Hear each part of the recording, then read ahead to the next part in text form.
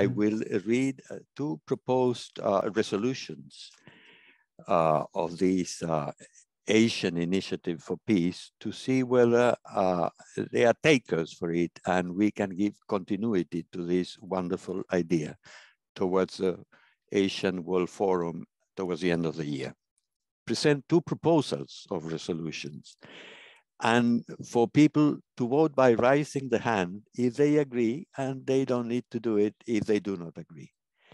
And that then can constitute ad hoc sort of board to give continuity to the board, to the project.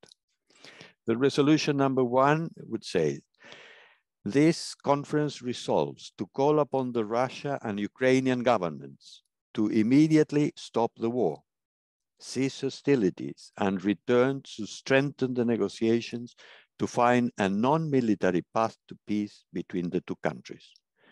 We call upon the NATO allies to stop fueling the fires by arming Ukraine and instead genuinely help the process of ceasefire towards permanent peace in the area.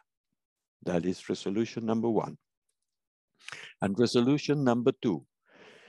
This conference resolves to form the ad hoc committee consisting of the following members to work out the broad aims and objectives and the way of working for this Asian People's Peace Union.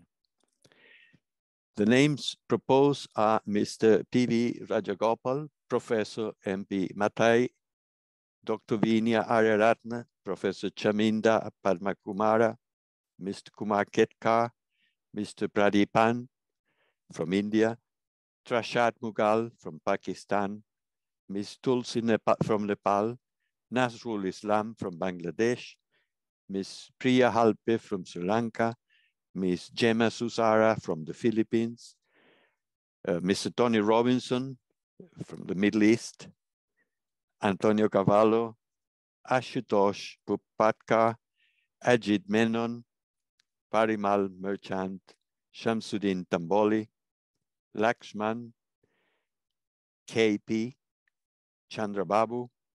Sudhir Gandotra will coordinate this ad hoc committee to create the shape of things to come. Antonio, just 1 second, please. It seems the material you have, there was 2 names are missing. One is Mr. Nailesh Dalal from Humanist Movement Mumbai, and one is Mr. Viren Shah from Humanist Movement Mumbai. Please go ahead. Thank you, Sudhir.